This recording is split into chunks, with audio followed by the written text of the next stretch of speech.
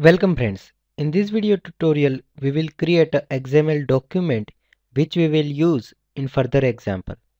So as we know, to create XML document, first we have to write XML version. We are using version 1.0 and close XML version tag.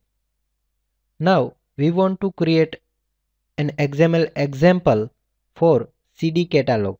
So I am creating catalog tag, in which I am creating one more child tag which is CD, in completing CD tag.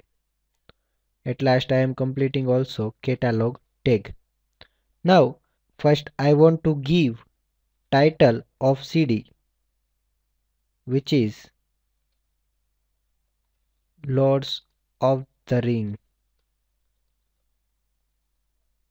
and I am completing title child tag. After that I want to give author of the CD.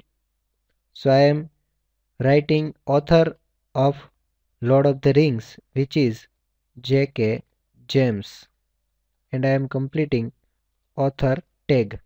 I am also giving country, which is USA, and completing country child element. I am specifying company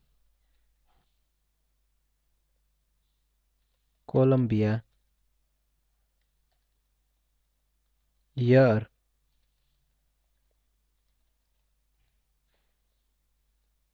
2010, price, which we want to price $23, and completing price element tag. So we have added one CD. Now we will add more CD in this catalog. Now let's save this document with .xml extension. So this is our XML file which we will use in further example. So in this video tutorial we have created one XML file, and we will utilize this file to create XSLT and define style for this XML document. Thank you.